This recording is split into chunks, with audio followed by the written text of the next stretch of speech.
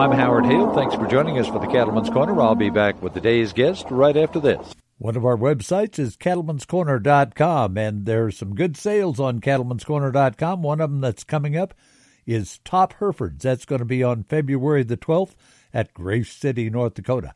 Outstanding program, and it's an outstanding place for you to find it, cattleman'scorner.com. So anytime you're looking for good cattle, go to cattleman'scorner.com.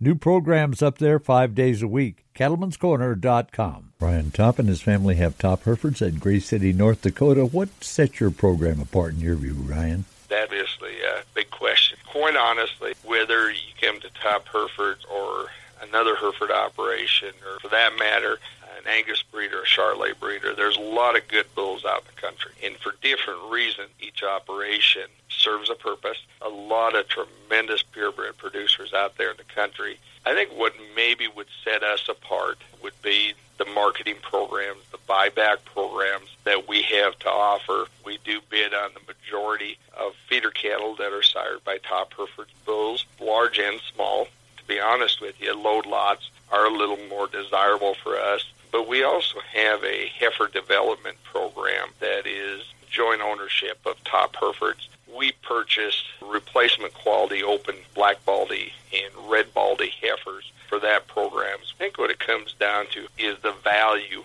added. Ryan Topp, Topp Herefords at Grace City, North Dakota. On the next program, we're going to have more about their heifer development program. And I also want to remind you that they're having their bull sale on February the 12th at Grace City, North Dakota. Thanks for joining us for the Cattleman's Corner. Always great to have you along. May God bless. You come back and join us again, won't you? I'm Howard Hale.